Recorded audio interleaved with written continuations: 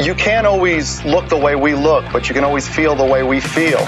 So I think that basically there's some Kiss inside of everybody, whether they're wearing a tie or whether they're wearing black leather or whether they have a mohawk or a college flat top haircut.